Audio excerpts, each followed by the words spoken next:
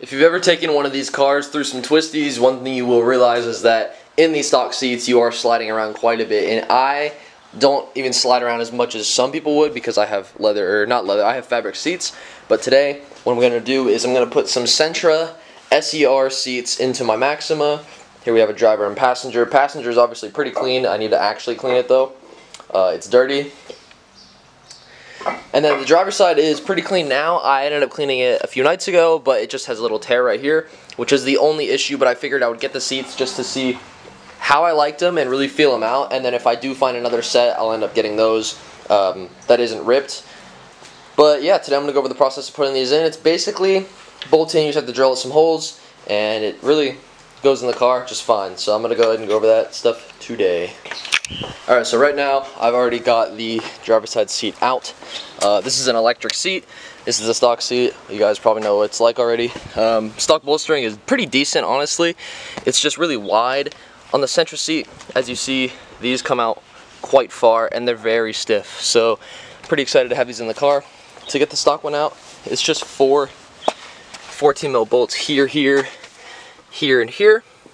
And to put it in, I'm going to show you guys, you have to drill out the stock brackets on the SER seats. So you will need to get the stock rails with these seats. They're always going to be manual. I don't think these came in electric rails. So that's the only thing you're going to lose on the SER seat swap is the electric rails. But I'm going to go ahead and show you guys where to drill right now. Alright, so these two front holes right here will line up just fine. All you have to do is re-drill these rear holes, and I'll show you right now. There's a little tab that sticks off the stock rail that'll go into that little hole here, and then as you see, they're just both off by about ½ an inch, I'd say. So what you want to do is take a punch a hole in the middle of it, and then just drill it out with a drill bit. And then once you can put bolts in there, tighten it down, you should be all set to go. Alright, so I've drilled all the holes and done everything, and right now I have the finished product in the car. Here it is. So far I do really like them. When you sit in it, it does feel super buckety, which is sweet. And yeah, all the holes line up, everything after you drill them. I'll go ahead and show you guys the back here. There they are, drilled into the brackets right here and here. They all fit in. Seat is solid in there. Don't forget to hook up your seat belt. Connect.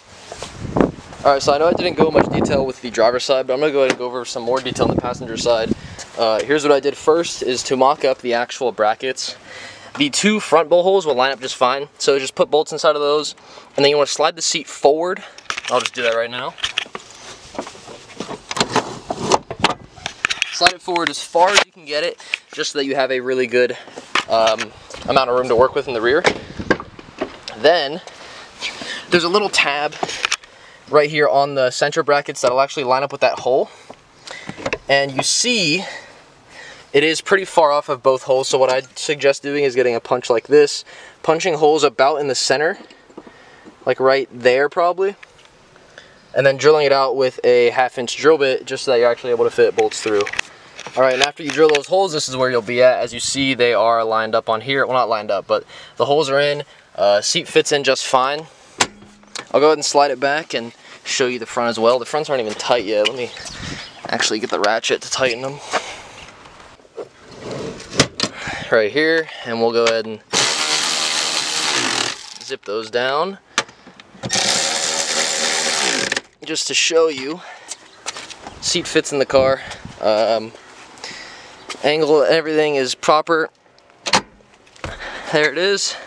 Headrest fit, as you see. Seats are basically fully installed. On my driver's side, I had to put a little spacer on it to make this side sit up a little higher. It might have just been me.